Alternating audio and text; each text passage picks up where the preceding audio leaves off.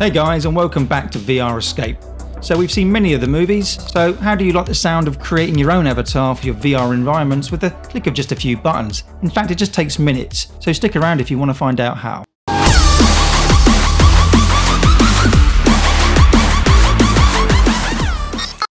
Wolf3D are the developers of an avatar creation tool called ReadyPlayerMe, which is specialised for VR environments.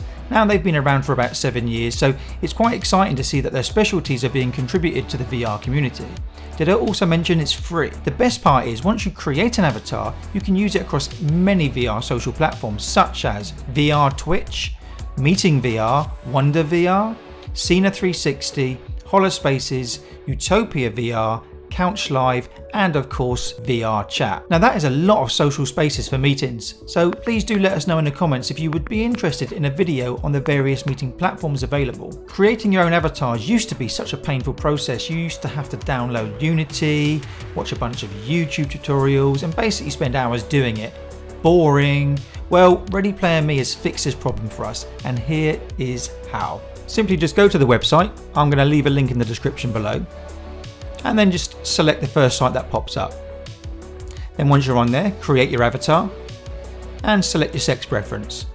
And here you select take a photo, and if you've got a webcam you can take a picture. If not, just select a picture from your documents like I've got to do here. Good God, that is a man that's had many a war. And there you go, my own avatar.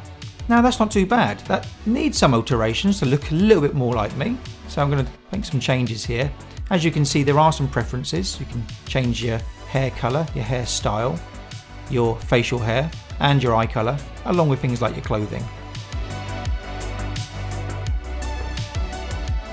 I've already signed up, so I won't do this again.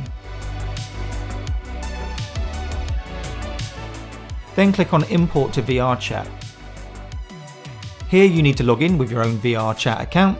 This takes you to the screen where you just need to give confirmation by clicking yes, and there you go, it's created you an avatar. How simple was that? Now just go to your VR headset. In my case, I'm using the Quest 2. Open up VRChat and get yourself logged in.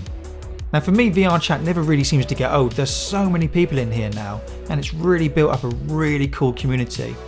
Didn't a guy once spend a week in here? I can't remember now, but I'm pretty certain he spent about a week in here and literally slept in his headset. Absolute nut job. Just open up your menu, and I really do need to sort these settings out because look, for whatever reason, why hasn't it detected it? It's a piece of shit. Anyway, select avatar, and here you can see it says, it's quite obvious, Wolf3D in the corner. There's a lot of good detail in there actually. Yeah, that looks alright to me. I'm happy with that. You then just need to hit change, and there you go. You're now in your new avatar. Let's just pop over to the mirror. This guy is hot. Yep. Just getting jiggy. I've still got the moves. Definitely still got the moves.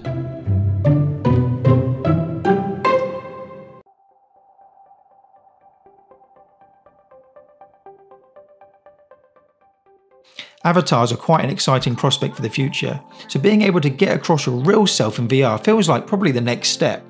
Add that with things like eye tracking, I think we're getting really close to the Matrix.